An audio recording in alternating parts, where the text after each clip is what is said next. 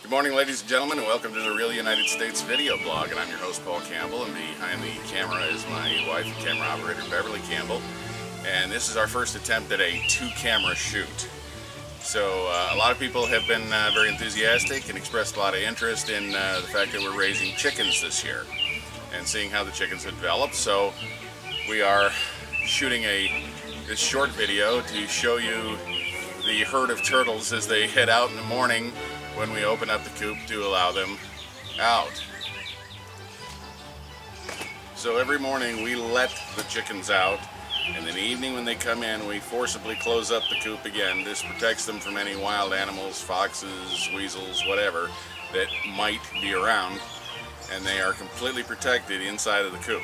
It does require us tending to them every morning and every evening, but it keeps them completely safe.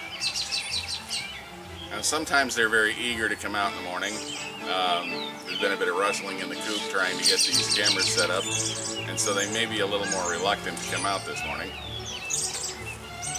But there is my herd of turtles. It's an expression I picked up. But here comes the girls.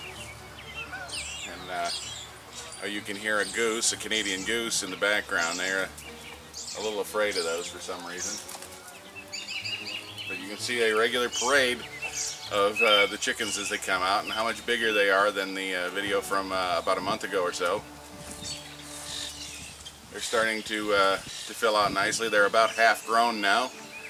In another 2 months or so, they may start laying eggs, certainly within the next 3 months. And so there is our update on the chickens as they come out in the morning.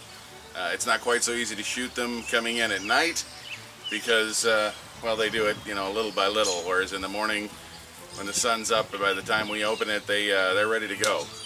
So we'd like to thank everybody for watching this short update on the Real United States video blog. We hope you'll subscribe and join us if you haven't already. You can always leave questions or comments below. We would really appreciate any comments you have. We always love hearing from our viewers.